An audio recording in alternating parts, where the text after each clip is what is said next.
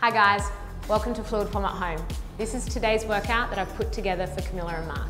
Let's get going. You're going to start down on the floor, hands are by your side. You're just going to do some pelvic curls to begin.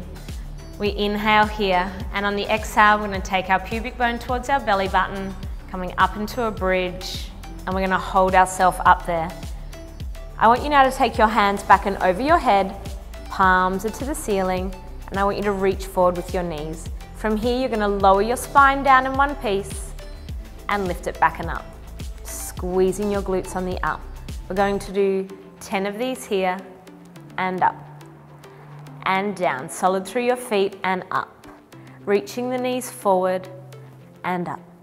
We drop down, keep the chest nice and open, and we'll go 5 from here, 5 and lift, 4 and lift, 3 and up, 2 and up, 1 and up. Hold those hips nice and high, lift your heels up now, and you do 10 more here.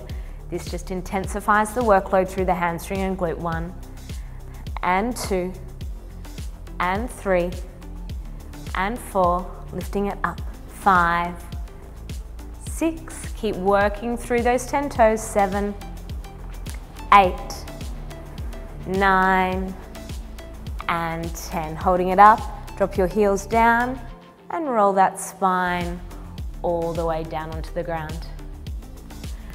That's a nice little warm-up or glute and hamstring burner that you can add to any of your at-home workouts or just use to stay nice and mobile throughout the day.